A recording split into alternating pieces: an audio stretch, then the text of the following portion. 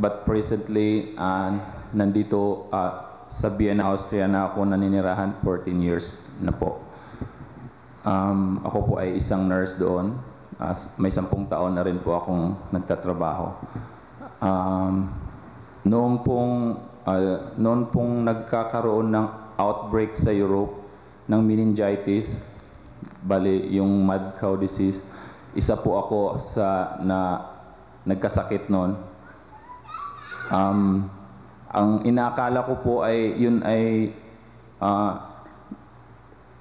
normal lang na lagnat, ay hindi po ako kaagad pumunta sa doktor.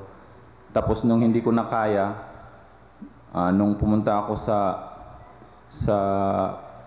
family doctor namin, ay pinaparas na ako sa ospital. Yun pala ay late stage na ng meningitis. Dalawang beses na po ako kinuna ng fluids. Yun pa ay lumbar puncture. Nag-positive po ako. Ikwento ko lang po kung bakit kami nagkakilala ni Father Suarez. Dahil siya po ay naglalaro ng tennis, ako rin po ay naglalaro din ng tennis. Tapos regular po siya, once a year pumupunta siya sa Vienna, Austria, kaya ako siya nakilala. Ang nangyari po sa akin,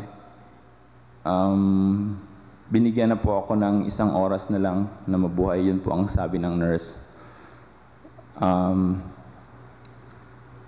Hindi ko po maisip kung bakit nung binisita na ako ng mga kapamilya ko, yung mga anak ko, yung nanay ko,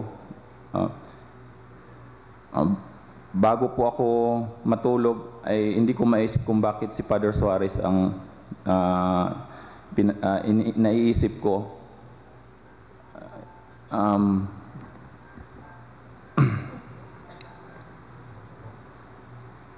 Pinapangarap ko po siya na makita siya bago man lang ako makatulog. Yun ay nangyari po, nakita ko po siya sa panaginip. Tapos nung siya po ay tumalikod, nakita ko rin po si Jesus Christ. Tapos nung nagising ako, nawala na rin po yung sakit ng ulo ko. Tapos gumaan yung pakiramdam ko. Tapos naka-schedule na rin po ako for the 3rd time, kinunan ako ng lumbar puncture. Naging negative na rin po.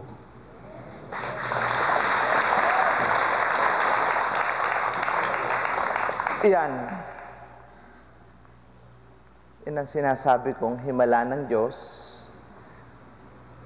Siguro sa mga tao na bibigyan pa ng isang pagkakataon, now they know what is necessary. One thing only is necessary, and that is with the Lord. Sabi ko nga, kung bibigyan tayo ng Diyos ng 1 oras na lang para mabuhay, ano ang pipiliin natin? That's why Jesus said, Martha chose the better part. You will choose to be with the Lord. Just be on His feet. Yung ikinuwento ni Bernard, ay kwento yan ng maraming may sakit na binibigyan pa ngayon ng Diyos ng isa pang pagkakataon. Minsan kasi akala nga natin, ang buhay natin ay napakahaba pa. Akala nga natin, forever young, forever healthy, forever beautiful. But Jesus somehow is inviting us to choose Him. Why? Bakit? Kasi mga kapatid, ang dami niyang pwedeng ibigay sa atin sa sandaling ito. Kung ikaw ay may galit sa dibdib, bakit mo pananatilihin yung galit na yan? Kung ikaw ay may tampo, alam mo, ang daming nasasayang na oras, sandali, mag-ama, nag-aaway, mag-asawa, sinasayang ang energy sa mga walang kakwenta-kwentang bagay. Sinasayang ang mga oras sa pagtatalo. Wala namang kakwenta-kwentang bagay. That's why Jesus said, one thing is only necessary. Can you please be at peace and content? In this 1 hour to be with the Lord, I'm telling you, this will be an experience of a lifetime. And we do not know sometimes kung papaano gumalaw ang Diyos. But I'm telling you, lahat tayo bibigyan ng Diyos ng isang pagkakataon. At ang pagkakataon yan, don't let pagkakataon be taken away from us. Alam mo, nakakatuwa rin, nakita ko ito si Doktora Barba. She's our dentist. Alam mo, ang natuwa ako sa kanya, tumawag siya sa phone. Sabi niya, Father, hindi ako Katoliko. Pero naniniwala ako kasi yung dala-dala ko, Doktor, ano nga, may cancer? Wala nang cancer. Nasaan yung bata? Yung batang may cancer, dala-dala ng dentista na hindi Katoliko. Hindi siya Katoliko. Anong nangyari? Father, naniniwala na ako. Ganyan kamahal tayo ng Diyos. Amen. Alam mo, this is our God. Sometimes, alam mo rin ang pinag-awayan natin kung sino ang tama at kung sino ang magaling. Sometimes, ang nakakalungkot sa religion, it divides us. Sometimes, we have this tendency to be too righteous. Ito ang sasabihin ko sa inyo. Ano ba ang pipiliin nyo? Ikaw nga ay tama, pero miserable naman ang buhay mo. Alam mo, ang pinili ni Martha, maging masaya na lang ako. Sige na, Martha, ni Mary. Sabi ni Mary, siguro, sige na, ikaw na ang tama. Di asikasuhin mo, bahala ka. Tama ang ginagawa mo. Basta ako masaya kay Jesus. Yun ang gusto ni Jesus. Basta ako masaya kay Jesus. Pwede tayong maging masaya na naglilingkod sa Diyos.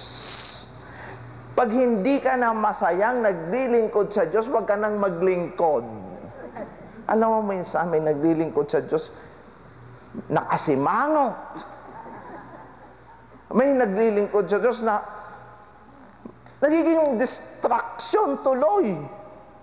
God wants us to be happy. And we can only be happy, I'm telling you, if we are serving the Lord. Doon sa mga may sakit, nasa ospital, ang sinasabi ko sa inyo, kung hindi nyo pa nararanasan na buhay ang Diyos sa inyong buhay, ngayong araw na ito, ipararamdam niya na siya ay buhay. Amen. Alam mo, minsan, nakikita ko ang dami dito dahil sa sharing ni Bernard, umiiyak kayo. Sabi ko, kaya, di ko ayaw kong i-deprive ang kanyang story kung paano gumalaw ang Diyos. Hindi po ako yun. Mabuti na lang nag-appear si Jesus. Kasi kung ako lang ang nag-appear doon, hindi gagaling. Ang highlight doon ay ito, nung tumalikod ako, ang nakita si Jesus. Mabuti na lang. Kasi minsan, sinasabi, Father, baka lumaki ang ulo mo. Oo nga, problema. Pagka ito'y lumaki, magkakaroon ako ng meningitis. Mga kapatid, it's all about the Lord. I'm telling you this. It's all about Jesus. And we Catholics, alam mo, kayong mga na-attend ng misa, please do not deprive yourself of this joy of being with the Lord. Sayang eh. Sayang. Total, nandito na kayo sa simbahan. Kaya minsan yung mga may sakit, minsan kadalasan sa kanila, noon lang naka-attend ng misa. I will never forget this Muslim who attended the Mass. And then she came to me and said, Father, I'm a Muslim. Ang sarap alang magmisa.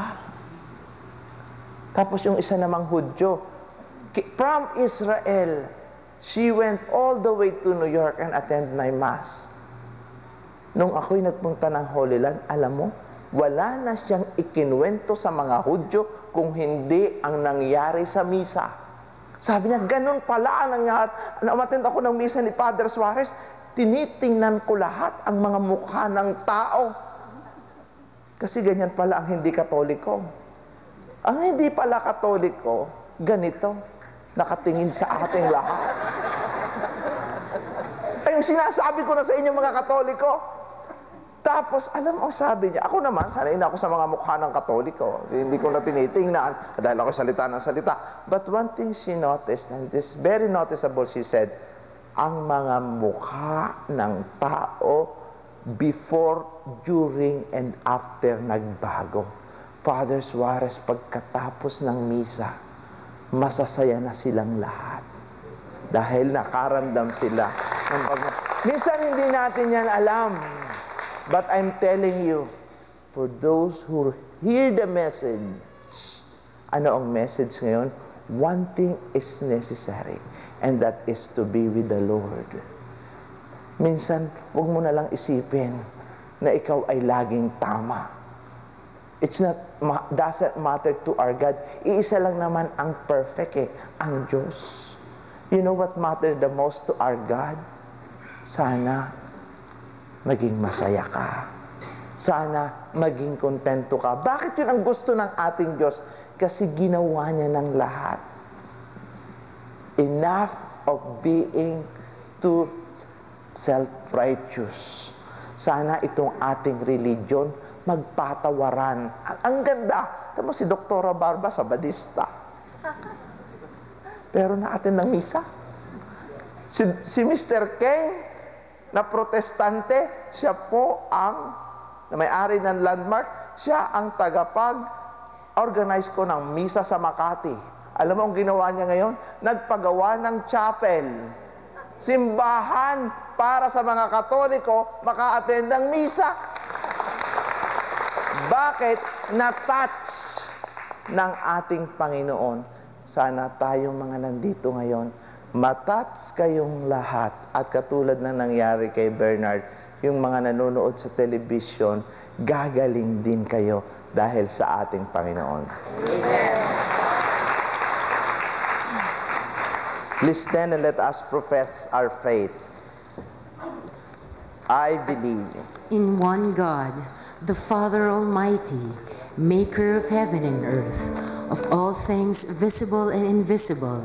I believe in one Lord Jesus Christ, the only begotten Son of God, born of the Father before all ages, God from God, light from light, true God from true God, begotten, not made, consubstantial with the Father. Through him all things were made. For us men and for our salvation, he came down from heaven, and by the Holy Spirit was incarnate of the Virgin Mary and became man. For our sake he was crucified under Pontius Pilate. He suffered death and was buried, and rose again on the third day in accordance with the Scriptures. He ascended into heaven and seated at the right hand of the Father. He will come again in glory to judge the living and the dead, and his kingdom will have no end. I believe in the Holy Spirit, the Lord, the giver of life, who proceeds from the Father and the Son, who with the Father and the Son is adored and glorified, who has spoken through the prophets. I believe in one holy Catholic Church. I confess one baptism for the forgiveness of sins. I look forward to the resurrection of the dead and the life of the world to come. Amen.